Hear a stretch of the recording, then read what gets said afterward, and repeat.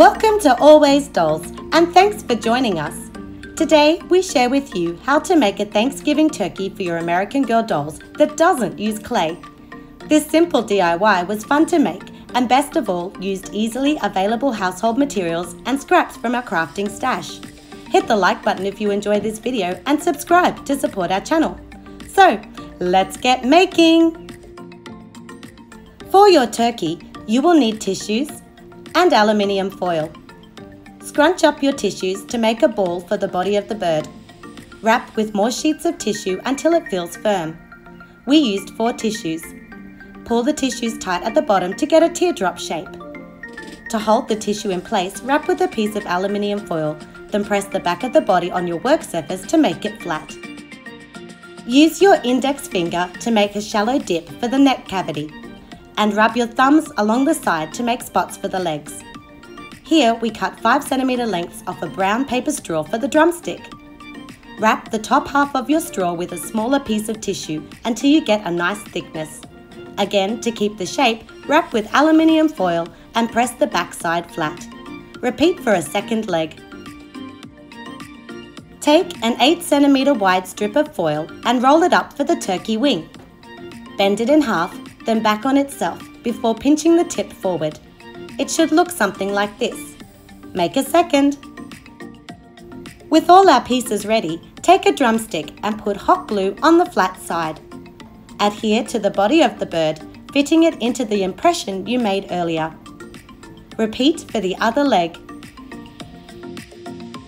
Put a line of hot glue along the side of the wing piece, attaching it slightly higher than the leg and with the tip facing outward as seen on screen.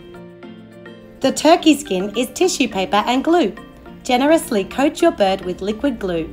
Then drape with your tissue paper. Use your fingers or a paintbrush to smooth the tissue paper around the curves and into the crevices. Use smaller pieces of tissue paper to wrap around the wings. Keep layering until you have covered the whole turkey front and back. Set aside to dry. Next, fill the open end of your straw with hot glue. This will also give it more strength. Here, we mixed raw sienna with a little white paint for an all-over turkey base layer. Next, apply a light brown colour to give depth to the centre of the chest, tops of the thighs, wings, and in the creases. You only need to shade the front of the bird. Following this, take a reddish-brown paint and concentrate this colour at the neck, making a V shape. Add this colour to the front and back of the wings and along the outside edge of the thighs for a delicious golden glow. For that extra crispy look, take burnt umber and dry brush over the very tip of the wings, legs and centre of the body, since this is where the oven heat roasts the bird the most. At the moment, our turkey is looking dry, not juicy, so give it a generous coat of gloss Mod Podge. Okay, to serve we will use this AG platter from the Grand Hotel set. Trace around it to cut a circle of green cardstock. For garnish, we removed the leaves from these cheap fake flowers. Put hot glue on the bottom of the leaf and adhere to the edge of your cardstock. Keep adding more leaves around the edges so it looks full.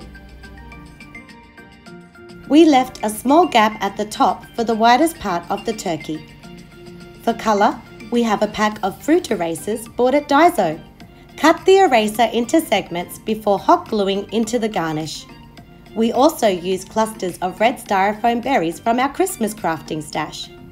When you are happy with the arrangement, pop your Thanksgiving turkey in the centre. Here, we randomly placed sprigs from a plastic plant to add height near the wings. The turkey's looking great, but let's add one more thing. Roll 2 cm wide strips of computer paper into tiny tubes. Cut slits halfway down the paper, then fan them out to give our turkey leg caps for that final festive flourish. Combine this craft with our previous Thanksgiving food tutorial and your dolls are ready to celebrate. We'd love it if you hit that like button, subscribed and turned on the bell. See you soon for more miniature crafting fun!